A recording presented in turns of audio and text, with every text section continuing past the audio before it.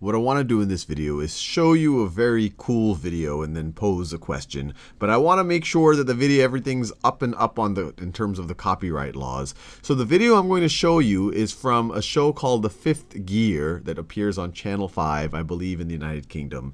And I think I'm okay on good copyright grounds to claim fair use here, because obviously the point of this, I'm going to ask a math question about the video that we're going to see. And so fair use laws, the purpose and character of use, including whether such as a commercial nature or nonprofit educational purposes. We are definitely the latter, nonprofit educational purposes.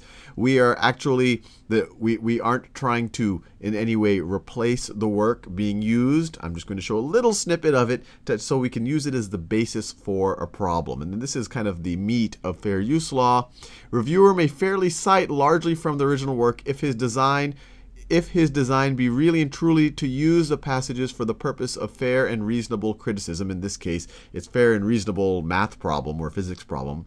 On the other hand, it is as clear that if he thus cites the most important parts of the work with the view not to criticize but to supersede the use of the original work and substitute the review for it, such a use will be deemed in law a piracy. So in no way do I want to supersede it. You should go look it up. You should watch the show. This is not good enough. I don't even have the sound on, and it's going to be a little small little window here where I'm just going to show this really the part where they actually do a loop-de-loop. Now with that out of the way, this is where you can find more information about Fifth Gear, which is on Channel 5.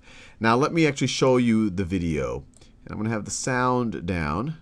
And so this is the video right over here. And it's a pretty neat video. This guy is going to attempt to do a loop-de-loop, and he's actually going to succeed at doing the loop-de-loop. And what I want you to do, and the question I want you to pose is, look at this video and get a stopwatch and get whatever else you need out, a ruler or whatever else you might need to do, and try to figure out what we're going to do. Two things. We're going to figure out what the minimum velocity that the car needs to complete the loop-de-loop, and we're also going to try to figure out what his actual velocity was over the course of the loop-de-loop. So let's actually just watch this video.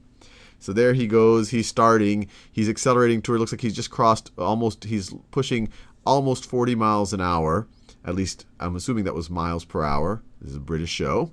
And then he hits the loop-de-loop, and then he finishes it, and he's done.